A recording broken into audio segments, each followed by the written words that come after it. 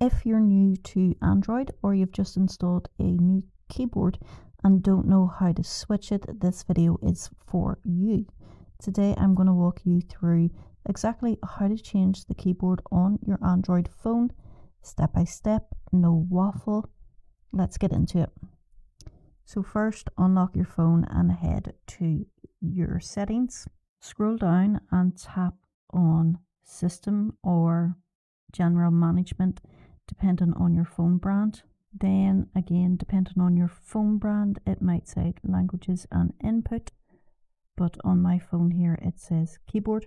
Go into this setting and then tap on On-Screen Keyboard. This will show you all the keyboards currently installed on your phone. You're likely to see something like Gboard, maybe Samsung Keyboard or SwiftKey if you've downloaded it.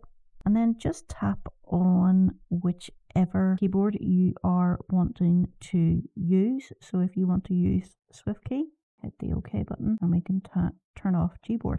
So that's basically it. If you do want more customization, head to the Play Store and search for keyboards like Gboard, SwiftKey, Grammarly Keyboard or Fonts Keyboard and install one. Once it's installed, just follow the same steps to make it your default keyboard. And that's basically it.